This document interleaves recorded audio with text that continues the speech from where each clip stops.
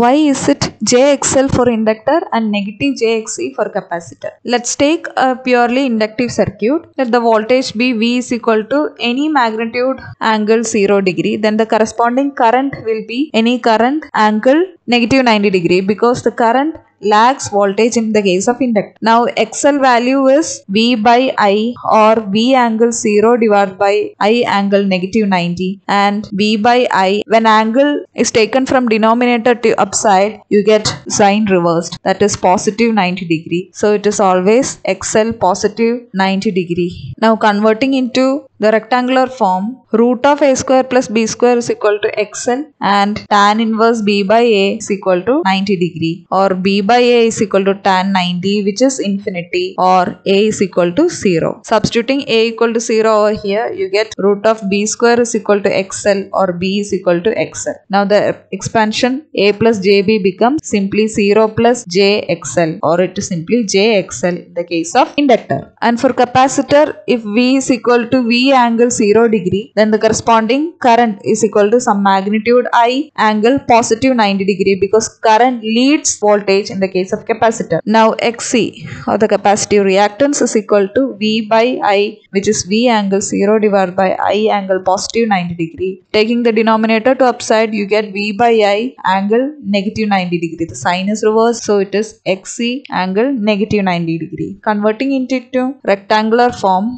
you have root of a square plus b square is equal to Xc, or tan inverse b by a is equal to negative 90 degree. B by a equal to tan negative 90 degree, which is negative infinity. That is a is equal to 0 and b has a negative value. Substituting over here, you get root of b square is equal to Xc, or b is equal to negative Xc. Now the format a plus jb, which is 0 minus jXc, or negative jXc. So this is why always in a circuit, if an inductor is there, it is written plus jXL value, and if a capacitor is there, it is negative jXc value. Hope it's clear now. Stay tuned for more videos. Thank you.